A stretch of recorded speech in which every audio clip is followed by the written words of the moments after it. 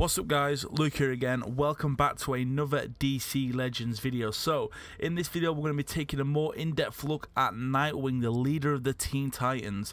So as you can see when we go into here, we currently have him at gear rank 10, level 76, 6,108 power, 3-star legendary, sorry. And yeah, if we go into more in depth in his powers, you can see 6,108.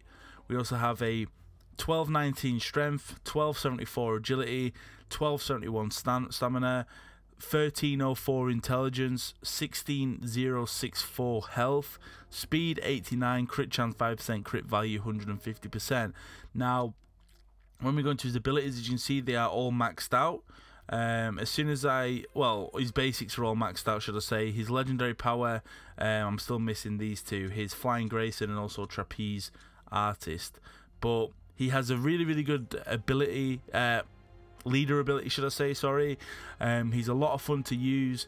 I believe some of the gameplay that I got with him was actually in a Teen Titans team, so that means that I was using him along with, I used him with Roy Harper, I used him with, I think you might have used him with one of the Robins, and also maybe Kid Flash or Wally West. I can't remember. I definitely used him in a Titans team anyway. So, yeah, he's a lot of fun. He's Nightwing. I mean, a lot of people say that he's not that great. He's fun. I mean, he's a personal favorite character of mine. That's why I took him so high.